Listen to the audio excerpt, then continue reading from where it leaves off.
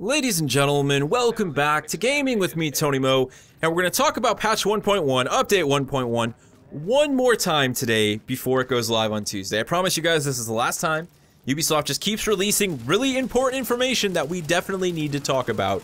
And yesterday we saw probably one of the most important pieces of information that they have talked about since the reveal of update 1.1. I don't know why they didn't just tie this into patch notes for 1.1, but I don't care, because it's amazing and it's going to completely alter the way that we play the Division. So Ubisoft came out and they wanted to clarify some things about the state of crafting. A lot of people were really concerned, and then they dropped this bomb. From here on out, we'll start with this: killing a named NPC will grant you a guaranteed high-end drop. Yep, I said that, right? Any named NPC level 30 plus will grant you a guaranteed high-end drop. Now, of course, gear score is going to become relevant with 1.1, and the gear score of those high-end drops will be determined by the level of the NPC. So, for example, if you kill a level 30 named NPC in the Dark Zone, you're guaranteed to get an item with a gear score of 163, and so on and so forth. Level 31 will drop something higher, level 32 will drop something higher. Right now, as it currently stands, Ubisoft was nice enough to give us a graph to illustrate the current sources of high-end item level 31 gear. At the top of that list is construction, crafting. It sits at over 45%. Purchases from vendors is just under 30, and on the bottom of the chart, where it definitely shouldn't be, is NPC kills, just over 20%. They want to restructure this graph, essentially. This is a game about loot. It shouldn't be a game about crafting blueprints over and over. Crafting should be an alternative, and that's exactly what they're looking to do with this update. You're going to be able to gather all of that wonderful high-end gear now. It's actually going to drop off of things that you kill. You know, you're actually going to go into the Dark Zone with your friends. You're gonna take on a really difficult firefight in something like the Pit and drop a level 32 boss, and you're actually going to get loot from it on a regular basis. How wonderful is that, considering this is a game about loot, not a game about crafting? Now, they're not trying to annihilate crafting, as they said. There's still going to be plenty of reasons to craft those blueprints. Maybe you want a specific weapon, and you want it right now. You don't want to sit around waiting for it to drop. You can still do that, you know, but crafting, it's just going to be the alternative. It's simple as that. It doesn't need to be at the forefront of how we obtain our gear. It's going to make for a much more satisfying experience, whether you're in the Dark Zone or running challenge mode or your hard mode dailies or the incursion or any of the new assignments that we're going to see in 1.1.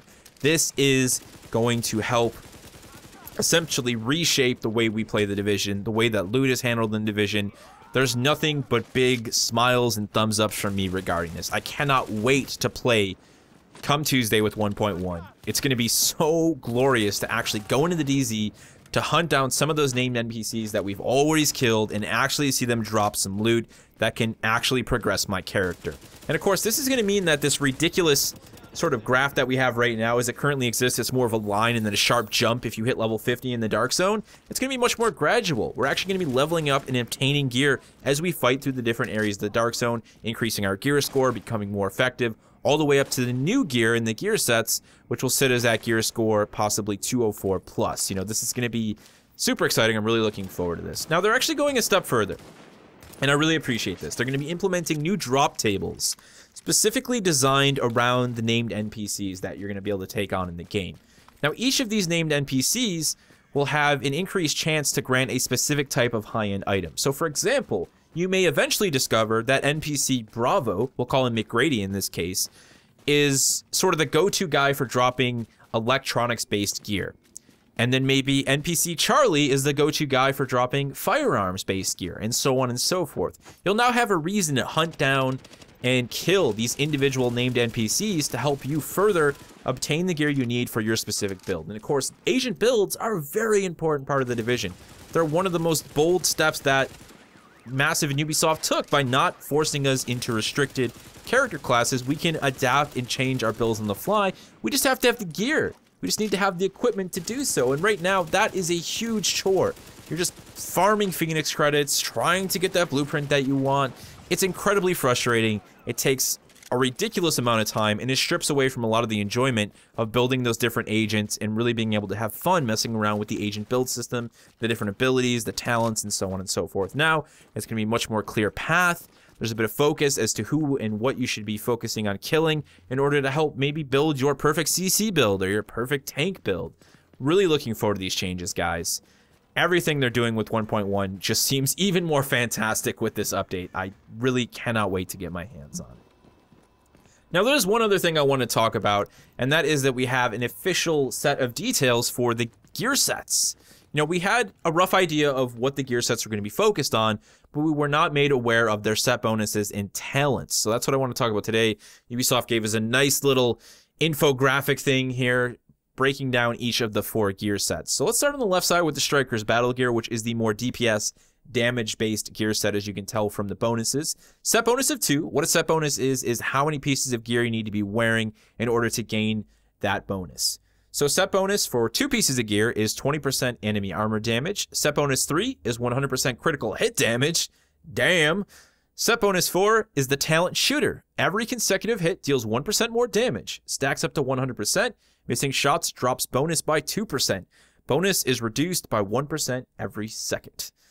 That's going to be a pretty intense set of gear. I know my brother's going to be looking forward to picking that one up. Moving on forward, we have the Path of the Nomad, which is the Dark Zone focused gear set. Set bonus 2 is 50% scavenging. 50%. Set bonus 3 is 20% health on kill. And set bonus 4 is the Talent Nomad. When receiving fatal damage, you are instead healed to full health. Can occur once every 10 minutes. No doubt, that's going to be one hell of a solo gear set for the Dark Zone. Very much looking forward to getting my hands on that one. Moving over, we have what is most likely going to be my primary focus once I start looking to obtain gear sets. That is the Tactician's Authority. Set bonus 2, plus 4,000 skill power. Set bonus 3, plus 20% skill haste. And set bonus 4, the talent Tactician's Authority. Every 60k damage your group deals adds 1% skill power to you for a max of 100% bonus. The bonus is reduced by 1% every second the group isn't dealing damage. I just cannot wait to run this gear set with something like my Saboteur build. Going to be wicked awesome. Moving to the right, we've got essentially the Marksman's build, the Sentry's Call. Set bonus 2, plus 30% headshot damage. Can you say boom headshot? Boom headshot. Set bonus 3, plus 20% damage to elites. And set bonus 4, the Talent Stalker. Headshots mark the enemy, increase the damage inflicted on the target by 15% for a duration of 10 seconds each. A target can receive up to 3 marks. Boom headshot indeed, my friends. Boom headshot indeed. All of us, I imagine, are very excited to get our hands on these gear sets. But what I'd like to know from you guys is which gear set you are looking forward to obtaining first. Which one is going to fit into your current build and the one that you'll be hunting down as soon as 1.1 goes live. If you have any other thoughts, questions, or concerns regarding the stuff we talked about in this video, feel free to throw it down in the comment section below. Can't wait to see you guys in 1.1.